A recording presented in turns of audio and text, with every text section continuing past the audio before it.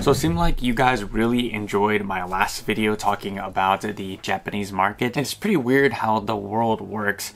I was scrolling through YouTube and I like to filter my YouTube searches by smaller channels. And I found a Pokemon YouTube channel called Gem Pools. And he was talking about getting back into selling Japanese Pokemon cards. He runs a small Pokemon business out of his home, I believe. And some of his thoughts on the Pokemon market, comparing the English market to the Japanese market, I thought that he made some really good points. One of the really good points that he made is that even though English is having its great shine right now, a lot of people are being priced out. And I made that exact same point in my previous video. If you guys want to check that one out, I'm gonna leave it right around here. But the point that really caught my eye is when he was talking about how vendors are pretty much happy with the prices right now of Japanese booster boxes. Then the sellers of Japanese booster boxes are also happy. And of course, us buyers, collectors are very happy because we get to open some of the best sets and pull some of the best cards in Japanese at a very low price. It's just fun. It's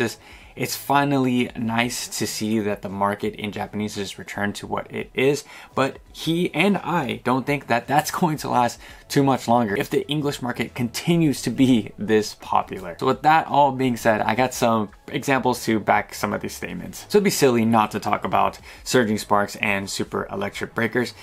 In my personal opinion, if you guys want to just open some cards, I said this a million times before, and potentially pull or chase that Pikachu, the Booty Chew, the Twerkachu, whatever you want to call it, I think that looking into Japanese is the right move right now. Dare I say invest. I made an investment video yesterday as well, talking about investing into the Japanese market. So the examples that I pulled up right here is just a Pokemon Super Electric Breaker sealed case, 12 boxes. For some reason I thought it was 20 boxes. I'm tripping. At $548, $570, $535.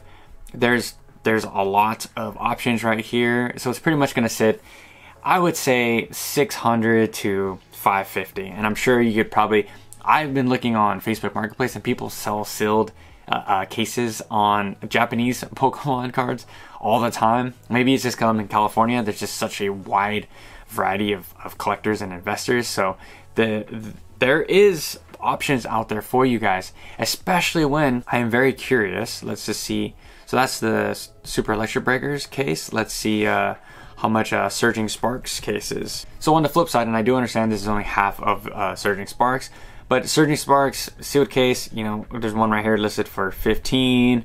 Let's see, another one for 12. That's pretty much what it's going to be like. Another for $12.99. So yeah, we can see these cases, yeah, going for, you know, 1,200 bucks. There's options right here, like I said. But at what point do we think that people are going to finally switch over to, or switch back to Japanese? It feels like Japanese, because I have been back into the game, you know, 5-6 years, but it just feels like Japanese was always the better option. But I was gone for the whole black and white and XY era, so I don't know how those sets performed over in Japan. And then on the other half of Surging Sparks, we have Paradise Dragona. I was finding some for $550 to $460 sealed cases. Let me just open an eBay listing. Again, 12 boxes. And a huge tip, if you do think about investing into Japanese sealed products, just make sure it has a lot of good reviews. You go do your research on like Reddit, go hop in some Discords, and then maybe, you know, ask questions in those chats to see if these sellers are reputable. Back in the day, people would extremely tamper with Japanese booster boxes, but I think that in the Scarlet and Violet era, even somewhat in the Sword and Shield era, towards the later end, it's calmed down. It's almost non-existent, but it's still out there. But just make sure that you guys are getting a safe deal. The lowest price doesn't always necessarily mean the best deal. If you combine those two, so we had the Surging, so we had what was that? Pretty much $1,000 for 2 of the cases. We have to think that these price, okay, so the Surging Sparks sealed case was selling for what, 13 or whatever, so saving like together $200-300. You're buying it in Japanese and you're getting 24 boxes. I would think that at some point that the Japanese collection, that your Japanese sealed investment would eventually catch up to English, but I could be completely wrong. going forward into 2025, I'm just gonna start investing into Japanese sealed cases. And when I say investing, that's also collecting. Am I gonna crack these boxes, these sealed cases open? I think I'm gonna have, you know, maybe one case and to tuck away and forget about it forever, and then one to potentially open up, you know, one day with my family or kids, or trade, like I always say, to reinvest into my personal collection. But it's just something to think about, and it's a question I wanted to ask my audience.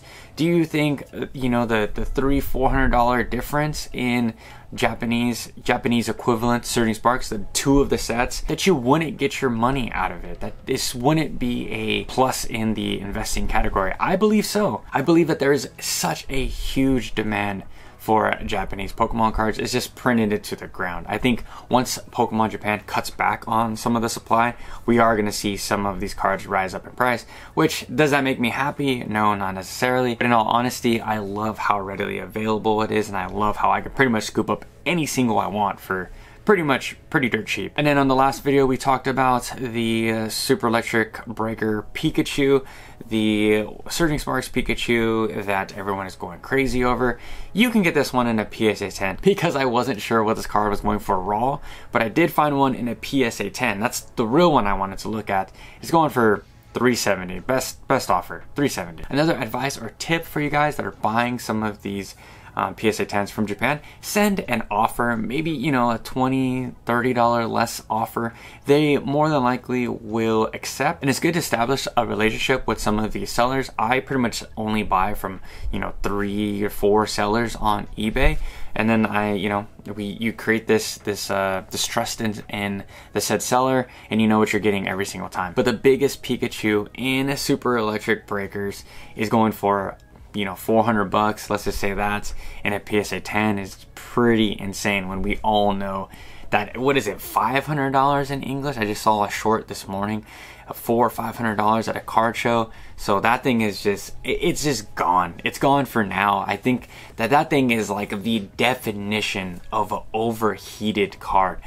Do I think that thing is natural? I know that there's so many people that believe that the growth is natural and that it needs to hold that price. But I'm telling you guys, man, I've been in here for quite some time and I've seen some crazy manipulation, and I think that this is just the example of just an overinflated, pumped up card. I really think that even this card is pumped up at $400 for the Japanese version in a PSA 10. I mean, yeah, it's a great card. It's a super modern card. And I don't think the art is that good. And I cannot believe that we have changed our opinions on Rainbow cards overnight. I just don't believe it. I don't see it. I believe obviously that they're correlated, the Japanese pricing to the English pricing. You know, they're correlated in some sense, but I think that this is not the time to be buying these cards. If you are looking to own this Pikachu, if you really need this Pikachu, I just don't think it is the time. I also watched a Poke&E video where Brian was talking about how if you want to make money as a Japanese Pokemon card booster box seller, is that you make money by selling, you know, a crap ton of the product, and the margins are small, but when you sell so much of it, you're gonna make money. And like you said, we have 2 Pokemon business owners saying that everyone's happy, that they're making money, even though, you know, small profits, but they're happy.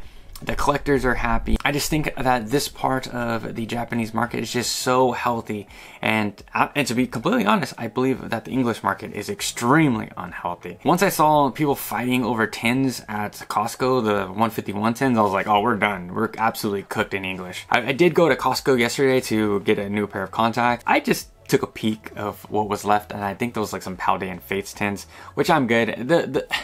It's so crazy to me that in, you know, the English market, we are paying $40 for, you know, what is it, 6 Paldean Fates tins, and there's guaranteed nothing. But we can literally just get a Shiny Treasures EX box in Japanese for the same price, $40, and have a guaranteed hit. So it doesn't make too much sense for me. And that was like my whole transfer over back into Japanese. I was just like, why am I gonna pay $55 for a booster box and then get like one EX card. It just doesn't make any sense for the value of my dollar. So that's gonna be it for today's video. It's just a quick one. I just wanted to talk about the Japanese Pokemon market once again and just show you guys that there is some really good deals out there if you want to invest in some sealed cases. And until tomorrow, I'll catch you guys with a fresh new video. Peace out.